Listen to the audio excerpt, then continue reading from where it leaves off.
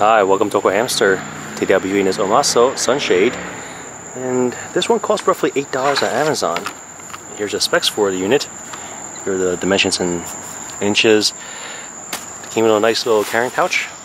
Very lightweight, thin, low profile. Let's take this unit out of the pouch for a sec.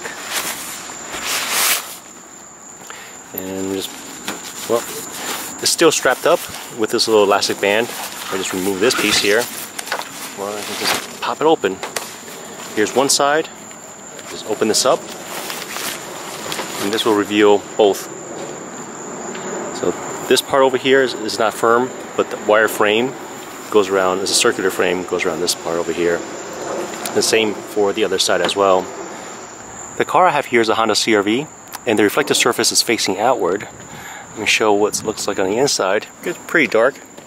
Now, like I mentioned earlier, the wire frame was on the circular part. The outer part, this is pretty loose, and it's held in by the sun visor for my vehicle. So if your vehicle does not have a sun visor, it would be pretty difficult to set up. You probably need to use like a Velcro or some other type of 3M strip. The sunshade covers roughly 90 to 95% of my windshield. And for the part that's by my dash cam, my rearview mirror, this part's pretty loose, but it's really not that big of a deal if it doesn't cover this piece over here.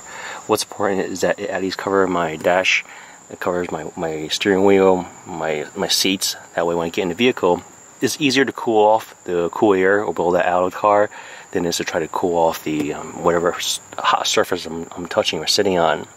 To some of the pros and cons, I like this unit for a couple of reasons. One, it does a good job blocking out the sun. Very inexpensive.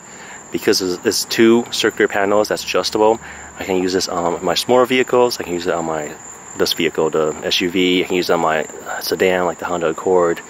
And it's also very easy to store, very easy to fold up, and just place in this little carrying bag. So yes, I would recommend this.